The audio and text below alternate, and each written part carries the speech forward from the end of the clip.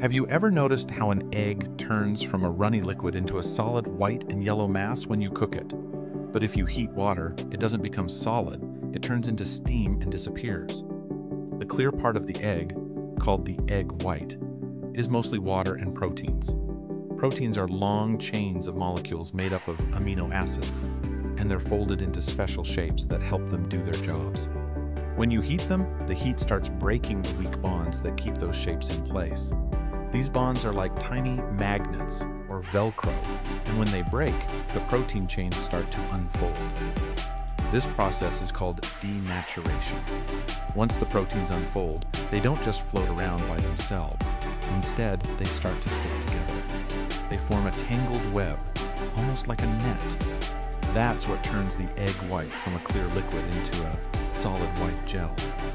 The heat changes the structure of the proteins, and this change is permanent. You can't turn the cooked egg white back into its raw, runny form. Now, let's look at what happens when you heat water. Water is made of simple molecules, just hydrogen and oxygen. These molecules are held together by weak forces, but they're not big chains like proteins. When water gets hot, the molecules move faster and faster. Eventually, they move so fast that they break away from each other and escape into the air as gas. That's what we see as steam. This process is called evaporation, or boiling. So in simple terms, when you heat proteins like those in an egg, you're changing their structure and making them solid. When you heat water, you're just giving the molecules enough energy to escape into the air.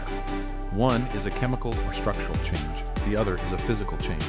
That's why eggs cook and harden, while water just boils away. So next time you cook an egg, remember, science is delicious.